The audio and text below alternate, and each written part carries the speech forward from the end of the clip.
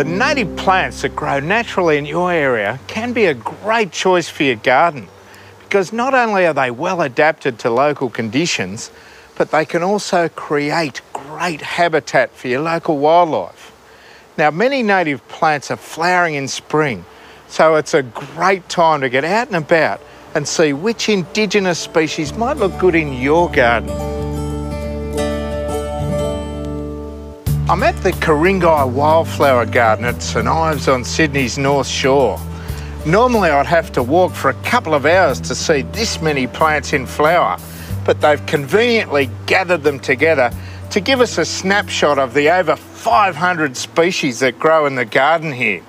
There are some real icons of the Australian bush, things like Banksias, Grevilleas, the heath flowers, Boronia, and of course the pea flowers.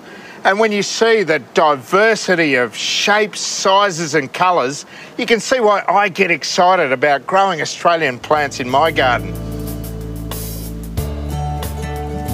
This garden has 123 hectares of wonderful Australian native plants.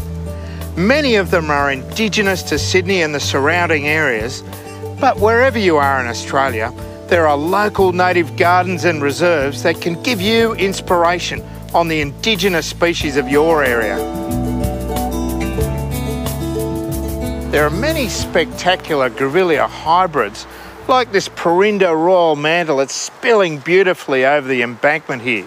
They make great garden plants, but I've got a real soft spot for some of the wild Grevillea species, like this one, Grevillea calei.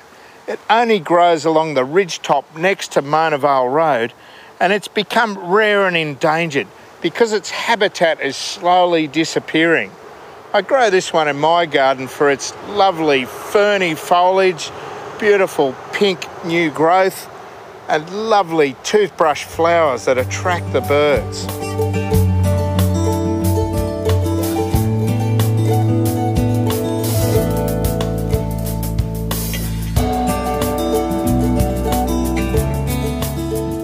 Just because you're growing wild species doesn't mean you have to let them go feral in the garden.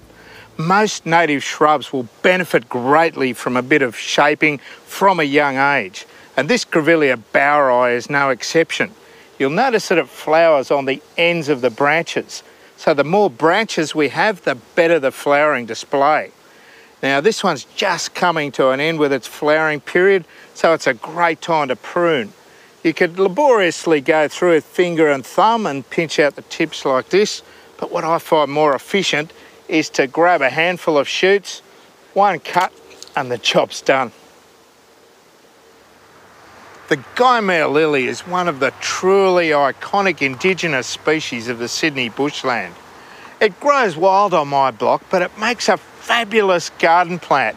Give it plenty of space and light, and feed it really well to encourage lots of the strappy leaves, and eventually you'll get to the 4-metre high flower stems, which are a magnet for bird life.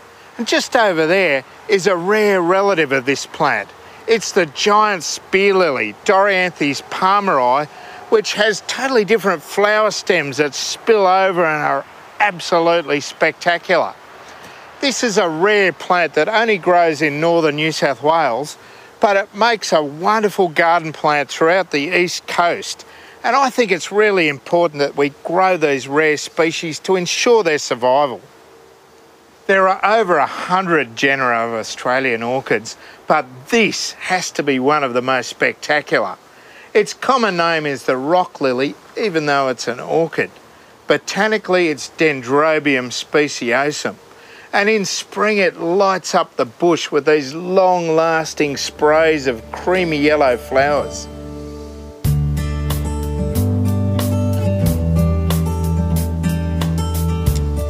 So for ideas about how to bring a bit of local flavour to your garden, why not get out and explore the plants that are native to your area? It's also a great way to spend a sunny spring day.